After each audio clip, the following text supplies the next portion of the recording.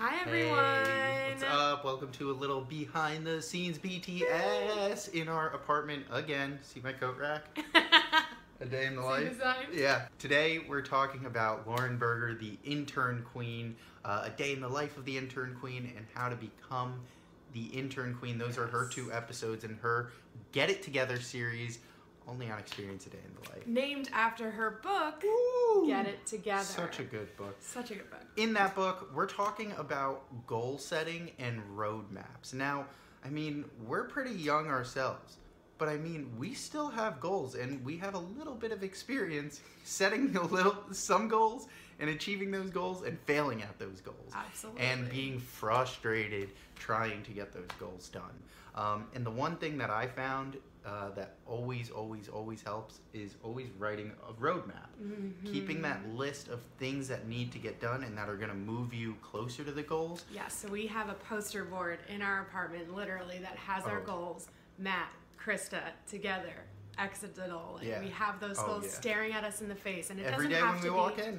Yeah, and it doesn't have to be, you know, you don't have to write it on a poster board and hang it up in your apartment. Although we like that. We it's like it. Cool. It stares us in the face and like keeps us accountable, but it can be on your iPhone, it can be on your computer, whatever. Although, you know what's interesting? Throughout all of our A Day in the Life interviews, I would say the majority of the guests always kind of say, yeah, I like handwritten notes. Yes. It's actually like a small detail that's actually pretty interesting. That is really interesting. So maybe try it out. I'm starting to write down some more stuff too.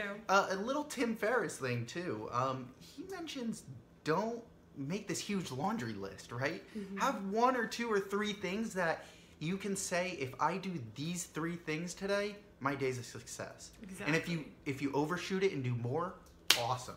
Mm-hmm. But if you put this long laundry list, it's gonna be a little overwhelming. But so yeah, back to Get It Together by Lauren Berger. In the podcast series, she talks about how important it is, like Matt said, to create a roadmap for your goals. You need an end point. You need to find the end of the tunnel. Mm-hmm. So the way she does it is to get really specific with your goals. So whether this be in the beginning of the year, you can really start anytime. But she talks about breaking it up into your YQMB goals. So the Y stands for your yearly goals. The M stands for your monthly goals. Mm-hmm. The Q stands for your quarterly goals. And the B stands for bi-weekly goals. And she doesn't go into... YQMB, not YMQB. Is that how I did that? Yeah. Oh, switch it. You know what I mean. But anyway. But yearly, quarterly, monthly, bi-weekly. Yeah, so you can imagine how... weekly, I guess. She says it's too little of an amount of time, but... When you try it out. When you're Let the us intern know what you queen, think. When you're the intern queen and the CEO, maybe, but maybe for students, you don't have as much going on, or maybe you do. I mean, weekly goals could definitely be a good thing. Definitely. But YQMB, I like it. So the whole point is to take a big goal and to break it up into digestible pieces so that it doesn't seem as daunting when you are trying to accomplish the goal. It's one thing to say, I'm going to get this internship, or I want to get it, but is it, okay, this week, or this 2 weeks, I'm making a list of all these companies that I want to possibly apply to. This week, I'm going to actually apply to them. This week, I'm going to connect with everybody on LinkedIn. This week, I'm going to send follow-up emails.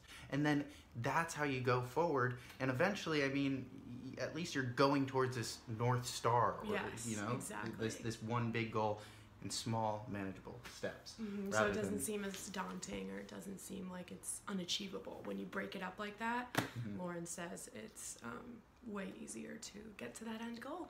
So she talks a lot more about it in her Get It Together book. She has so many awesome tips on time management, coping with failure, and all this sort of stuff to kind of take control of your day and stop feeling like you're too busy. And I think, correct me if I'm wrong, I think we have an exclusive Lauren Berger story. We do. In the Experience Day in the Life podcast. We do. Find out how she became the Intern Queen in part 2, the Becoming the InternQueen.com. And check out InternQueen.com too. InternQueen.com if you're in college, CareerQueen.com if you're not in college, or if you're out of college. So, see you next time, guys.